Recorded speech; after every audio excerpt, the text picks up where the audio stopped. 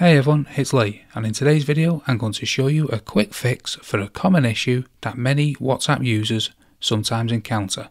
If you ever tried to make a call on the app and received a message saying that you're already on another call, even though you're not, don't worry, there's an easy solution. First off, it's worth nothing that the issue can occur on both Android and iPhone devices, but the fix is the same for both.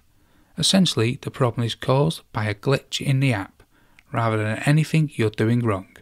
To fix it, all you need to do is reset the app, which will clear out any glitches and get it working normally again. On the iPhone, you can do this by going to your settings, then general, then iPhone storage.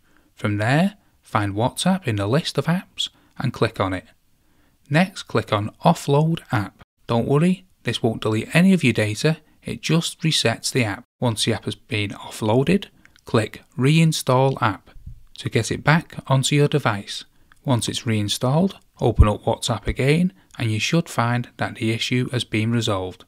And that's all there is to it. If you have any questions or comments, please let us know in the comment section below. And as always, don't forget to like and subscribe for more helpful tech tips. And I'll see you in the next one.